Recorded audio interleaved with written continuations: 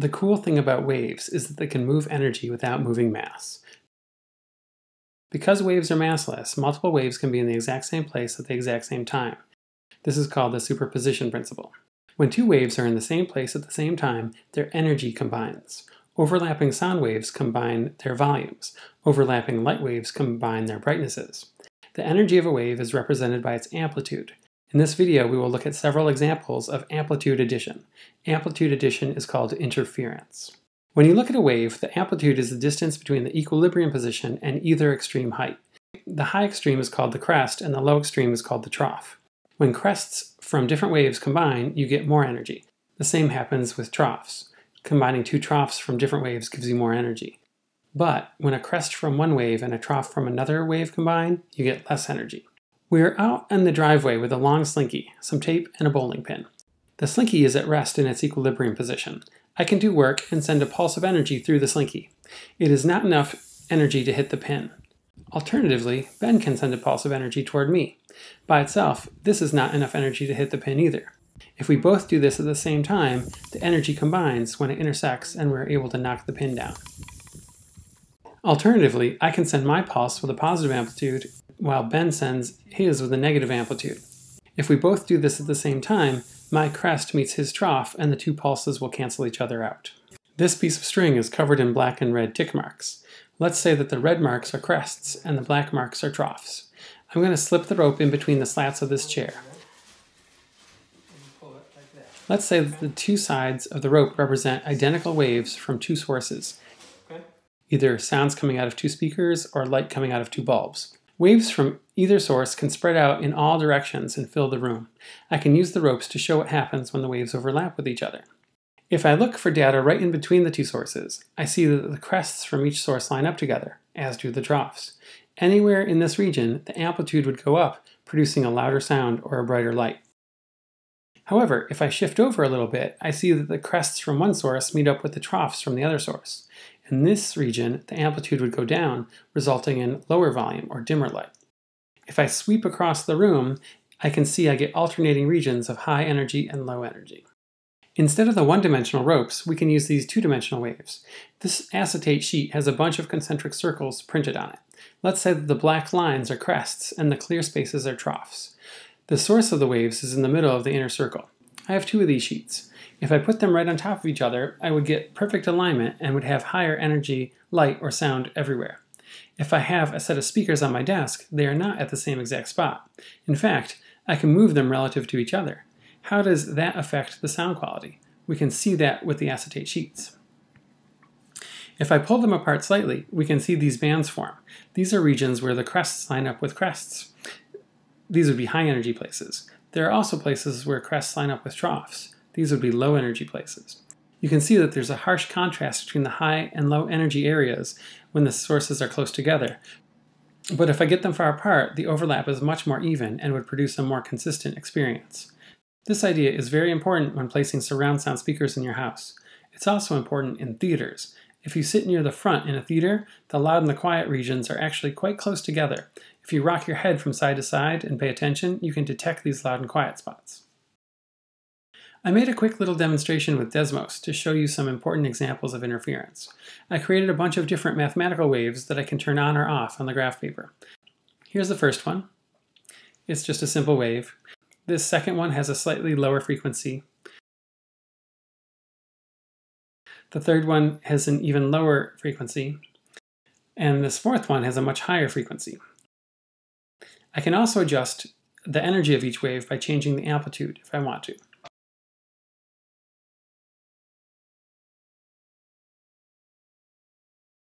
The first thing I want to do is turn on two different copies of the exact same wave. Because these waves are doing the same thing at the same time, we say that these waves are in phase with each other, or that they are coherent. If I add these two waves, which each have a height of 1, I get a new wave that is exactly the same except it has a height of 2. This is called constructive interference, because the two coherent waves build each other up. If one of the waves had a height of 1 and the other had a height of 2, the sum of the new wave would have a height of 3. Remember that the height is related to the energy of the wave. If these were light waves, the new wave would be the same color but brighter. If these were sound waves, the new wave would be the same pitch but louder. I have a free app on my iPad that mimics the behavior of the signal generator we use during our magnetism unit. This app lets me play any pitch I want to, either in the left speaker, the right speaker, or both speakers on my iPad.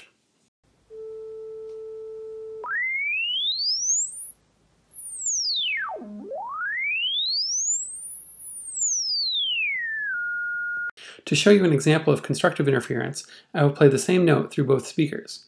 I picked middle C, which is 261 cycles per second.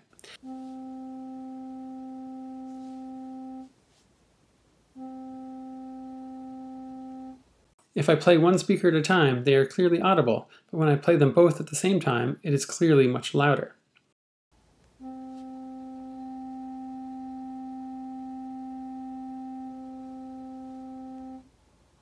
I can do this with light too.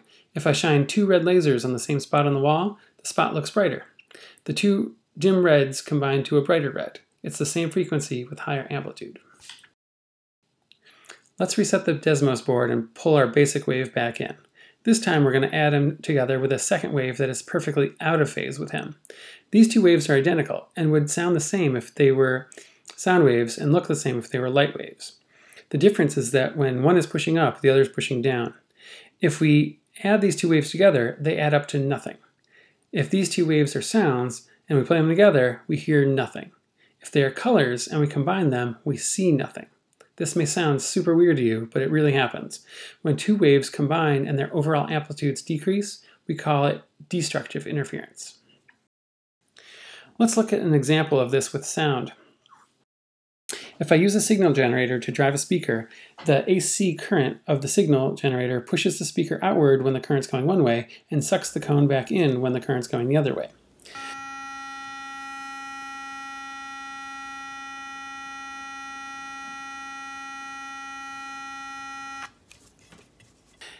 If I take the input wires from the generator to the speaker and turn them around, it means that the speaker will now do the opposite motions of what it was doing before. Instead of pushing out, it will suck in. Instead of sucking in, it will push out. The pitch sounds the same either way. The air is still shaking the same way. But if I had two speakers and I plug one in this way and plug the other one in that way and play them both at the same time, they will cancel each other out. One speaker is trying to push the air outward while the other one is trying to suck the air inward. The result is that the air does not vibrate and we don't get a sound at all. This is how noise-canceling headphones work. Noise-canceling headphones play your music through the speakers, but they also have a microphone that records the random noise in your environment and plays it into your speakers too, but with the AC cycle 180 degrees out of phase with the natural noise. The combination of the music, the noise, and the upside-down noise adds up to be just your music.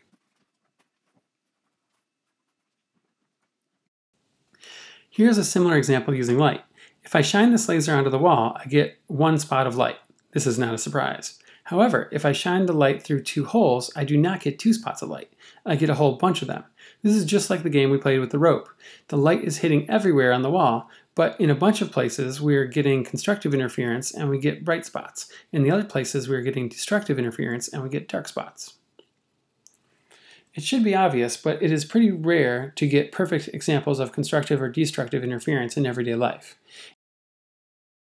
It is much more common to have random waves overlap. In these cases, the summation of the energy is called noise. Noise is the most common form of interference. Here I have our basic wave again. I can also add back in a bunch of other waves. Each one has a different frequency. By themselves, each one is a nice, simple, pretty wave. If I add them all together, the new wave I get is not simple or pretty. It is noise. Most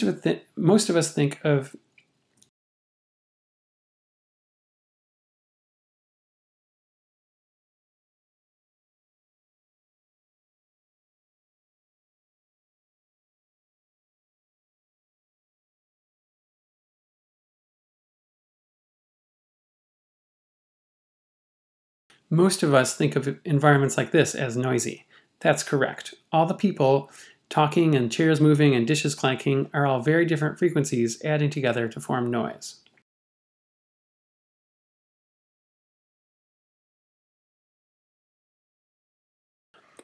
With light, we know that individual frequencies represent colors. When we put all the colors together, we get white. White is not a color, it is color noise. The fourth type of interference that I want to show you has to do with adding waves that are just barely different in frequency. Here I have a high frequency wave.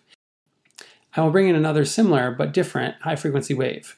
You can see that there are moments when the two waves are mostly in phase and would add constructively, but then there are other moments when they are mostly out of phase and would add destructively. Can you imagine what the sum of these two waves would look like? Desmos can add them up for us easily. That looks funny. There are alternating moments of high and low amplitude. If this were sound, we would hear a loud sound and then a quiet moment, and then a loud sound and then a quiet moment. The sound would wobble. Let's go back to my frequency generator app. In the left speaker, I will play 261 cycles per second, which is a middle C. Our ears are not that picky when it comes to differentiating individual pitches as notes. If I play 262 cycles per second, it still sounds like a C.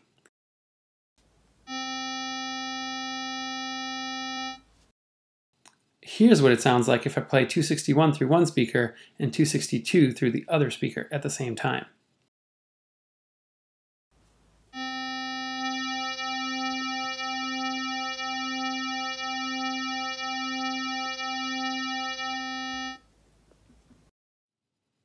Do you hear the wobble? The difference between the two pitches is 1 cycle per second. That means once per second they come in and out of phase with each other. You can hear the volume change once per second. What if I play 261 and 263?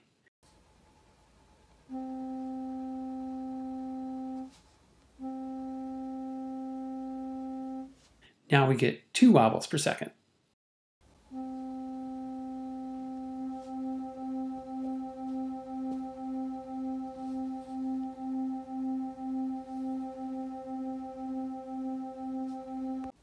Now I'll do 261 and 265.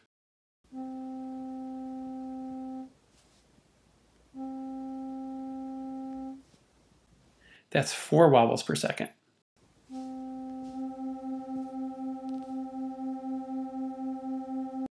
This is why orchestras tune up together. You need to make sure that everyone in the band is playing the same frequency so that the audience does not hear these wobbles.